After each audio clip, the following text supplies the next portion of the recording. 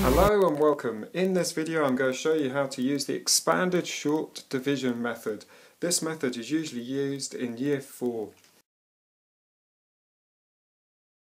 So here's my sum.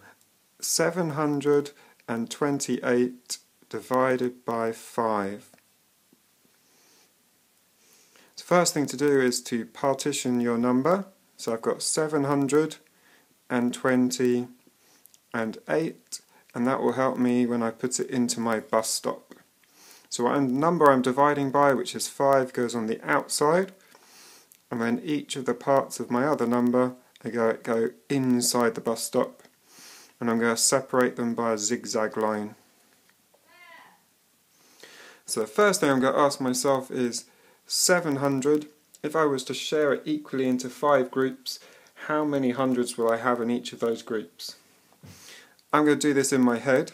In the previous method, where you are sharing with place value columns, you draw out the answer below. But because we're doing the expanded short division method, I'm going to do it in my head, and therefore I know that there will be 100 in each of my 5 groups, and I'm going to have 2 hundreds left over. So those 2 hundreds are going to go in my tens column. I now have 22 tens to share out equally among my 5 groups. So again, if you're using the other method, you draw it down below, but I'm going to do it in my head. So I know that if I shared out those 22 tens, I would have 4 tens, or 40, in each of my 5 groups, but I would have 2 tens left over.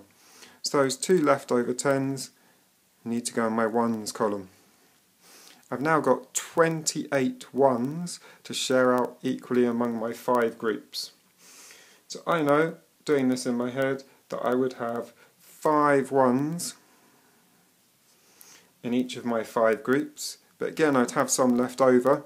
I'd have 3 left over, which we write as R for remainder 3.